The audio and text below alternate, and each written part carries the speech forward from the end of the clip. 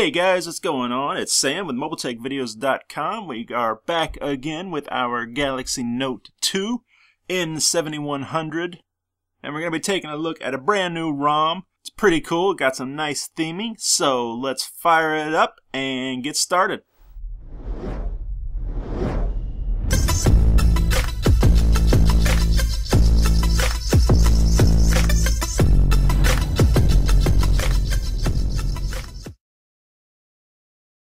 Alright, so as this is booting up here, we'll talk about it a little bit.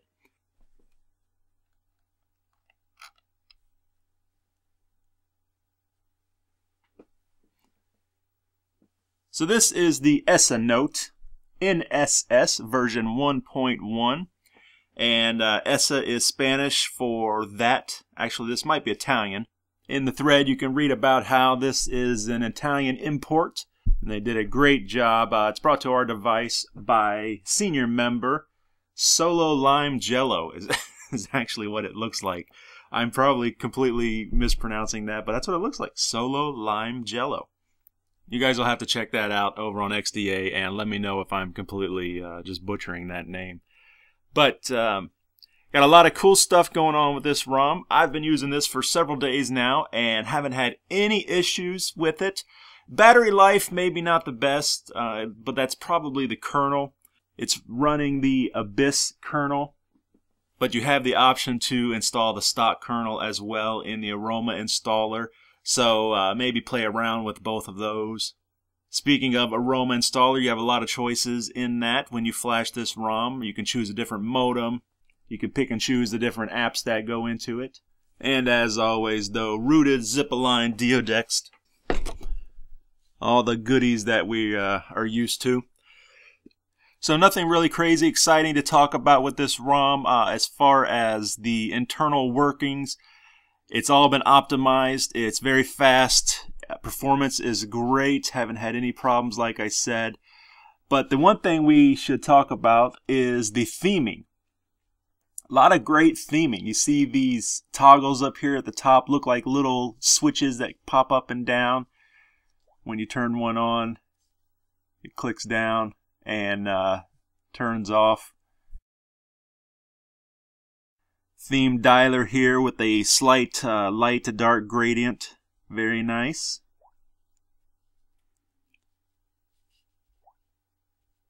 The settings menu here is really cool as well, with the section titles being split up and themed very nicely. The developer has also moved all the performance settings and such down here at the bottom below the About Phone. Kind of threw me when I first jumped into settings here, and I just immediately always scroll all the way down to the bottom, and I'm like, oh wait, About Phone's not there. Where is it? Where is it? Where is it? Oh, here it is. So threw me for a loop there. You see this is the 4.1.2 Android version.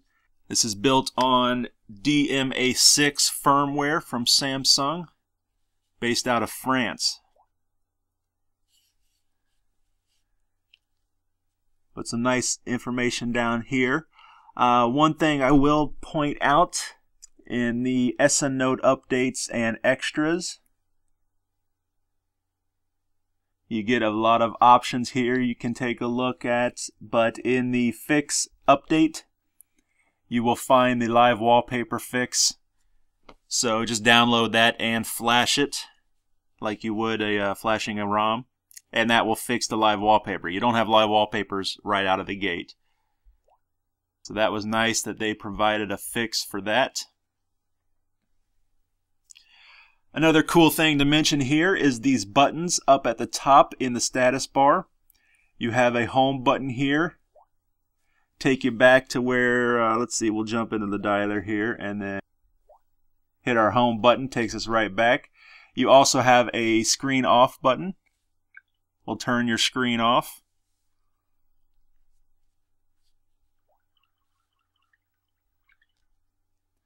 And you notice you have the CRT off animation, so that's nice. Look at that. preparing SD card.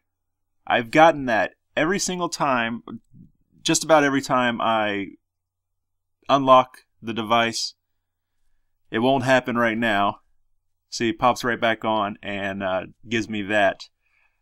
But let's see if we can recreate it. Turn it off, and I usually wait a few seconds here and then turn it back on. I'll do a cut here so you guys won't have to sit here and watch the blank screen. Alright, it's been about 20 seconds, and I'm going to push the button, and you'll see that there's a delay. The screen doesn't come on right away. And then I get that preparing SD card notification. So I don't know if that's the ROM or it's something going on with my device individually. Maybe you guys could check it out and let me know. So here we go. I'm going to push the button right now. I didn't get it, but it doesn't happen every time. So I don't know. We'll see. You guys let me know. I'll read the comments over on the thread and see if anybody else is having this issue, and if not, or I should say if they are, I will put a note down below in the description.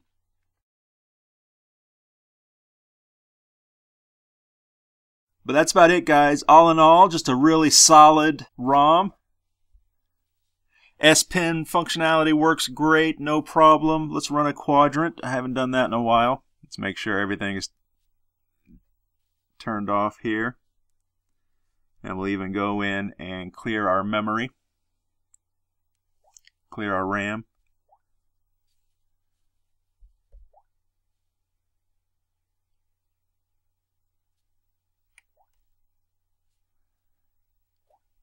Run benchmark. We'll see what kind of score we get. Uh-oh. That's not a good sign right there.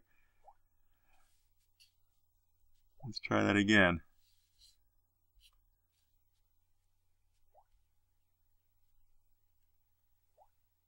All right, it worked that time. All right, so we'll be right back and check out a score.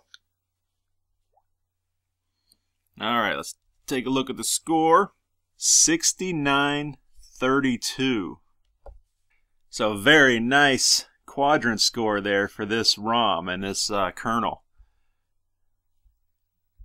Keep doing that little sidebar thing, and I'll do a video on that here soon. Great looking ROM. As far as theming, really love all that, and the settings menu down here looks really cool. You can also go in and take a look at the window theming here, and you see the little toggles are carried throughout. So, great job on this ROM, guys. As always, I will put a link to it where you can find it over on XDA. While you're over there, be sure to thank the developer and maybe hit them up with a donation. These guys work really hard. As always, they deserve our support, providing these great ROMs for us to play around with. And if you're also messing around on the old internet and you're looking for something to do, feel free to jump right over. Check us out, mobiletechvideos.com. You can follow us on Twitter and like us on Facebook. As always, guys, this is Sam. I'll see you next time.